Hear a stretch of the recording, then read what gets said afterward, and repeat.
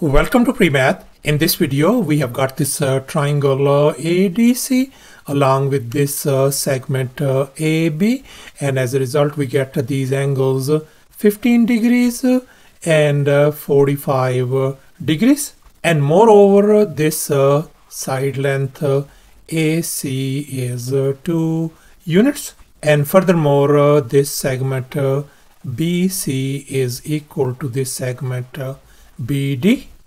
And now our task is to find the length of this segment AB.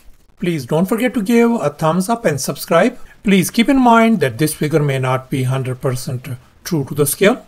Let's go ahead and get started. Before we proceed any further, let me go over the basic concepts. Let's recall exterior angle theorem. According to this theorem, the exterior angle of a triangle is equal to the sum of two opposite interior angles. As you can see in this diagram, we can see that this angle C is our exterior angle, and that is going to be equal to the sum of these two opposite interior angles A plus B. And now let me give you an example. This angle outside is going to be our exterior angle, and that is going to be equal to the sum of these two interior angles. That is going to be 50 degrees plus 60 degrees is going to be equal to 110 degrees. And now let's recall the 30, 60, 90 special triangle, as you can see over here. And now we can see that 30 degrees is our smallest angle, so the side opposite to that angle is going to be our smallest leg, whereas this 90 degree angle is our largest angle, so the side opposite to that is going to be largest side. So in such kind of special 30, 60, 90 triangle, the longest leg is twice the smallest leg. If the smallest leg is 1 unit, then the largest leg is going to be 2 units, and this third leg is going to be square root of 3. So therefore, in general, if the smallest leg is A, then largest leg is going to be 2 times A, and this third leg is going to be A times square root of 3. And now let's recall this 45, 90 degrees special triangle. We can see this angle is 45 degrees, this angle is 45 degrees, and this is our 90 degree angle. Then such kind of triangle is called an isosceles triangle. So therefore, this side length is going to be equal to this side length. If this side length is A units, then this side length has got to be A units as well. And now let's focus on this triangle. This is an isosceles triangle, since this side length equal to this side length. So therefore, the angle opposite to this side is going to be congruent to the angle opposite to this other side. In other words, in this isosceles triangle, these two angles are congruent. And here's our action plan. Since we are interested in calculating the side AB, and we know this side length AC is 2. So therefore, we are very much interested in this triangle ABC, and we are going to calculate these angles BAC and this angle ACB as well. And here's our very first step. Let's focus on this triangle ABD. And now let's recall once again the exterior angle theorem. The exterior angle of a triangle is equal to the sum of two opposite interior angles, as you can see in this diagram. And we can see in our case this 45 degrees is our exterior angle, and these two angles, this angle and this angle, are going to be opposite interior angles. So therefore, we conclude that this angle has got to be 30 degrees, such that if we add these two interior angles, they add up to 45 degrees. And here in this next step, I have dropped this perpendicular CE on this line AD. And as a result, we got this right triangle CED.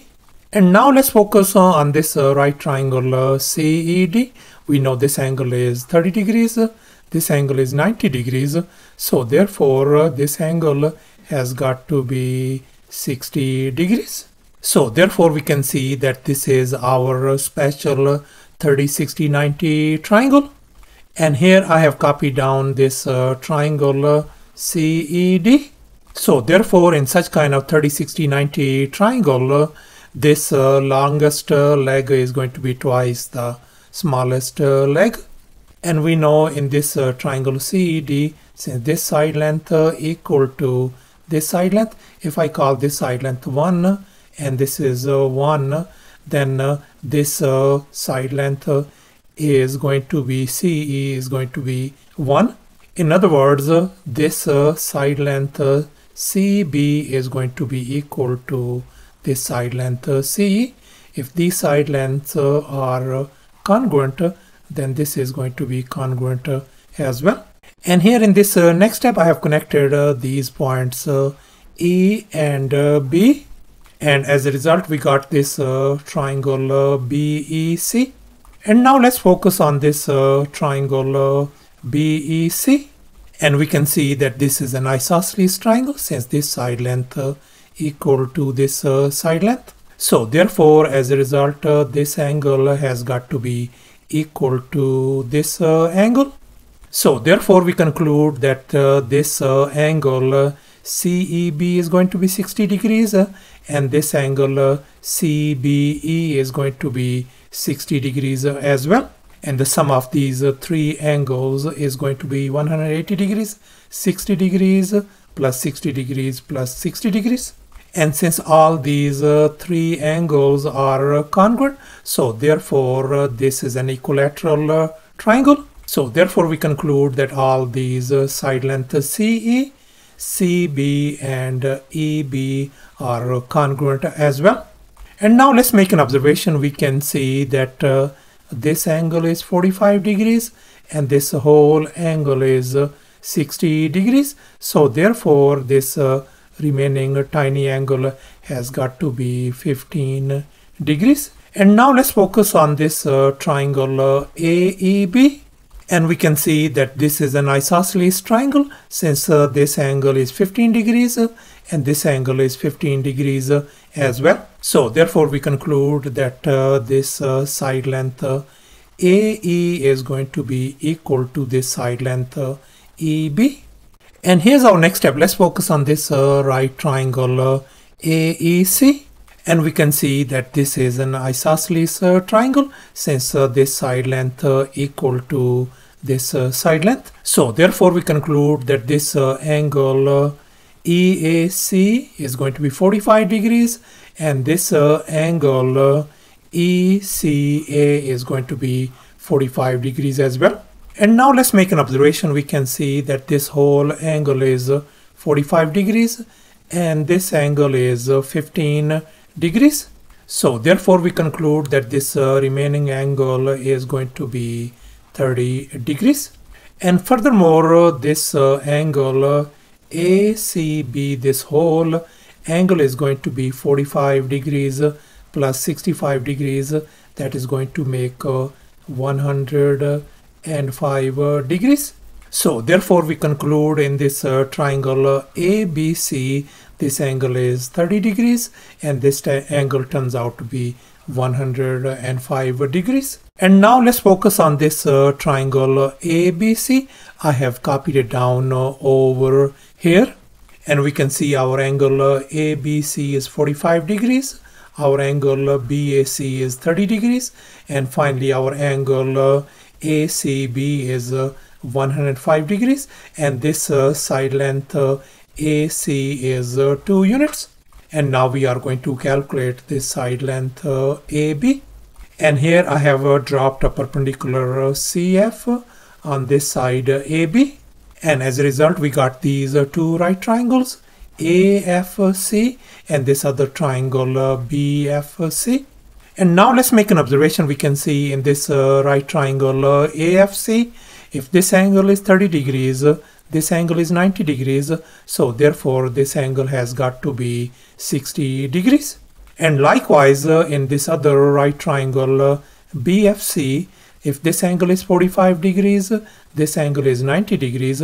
So therefore, this angle has got to be 45 degrees as well. And let's focus once again on this right triangle AFC, and we can see that this is our 30, 60, 90 special triangle. And we can see this is our largest leg, and this is our smallest leg. And we know the largest leg is twice the smallest leg.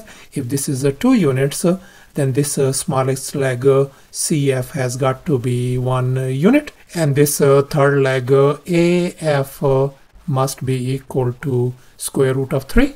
So therefore we conclude that our this segment AF turns out to be square root of 3, and this segment CF is 1. And finally, let's focus on this triangle BFC.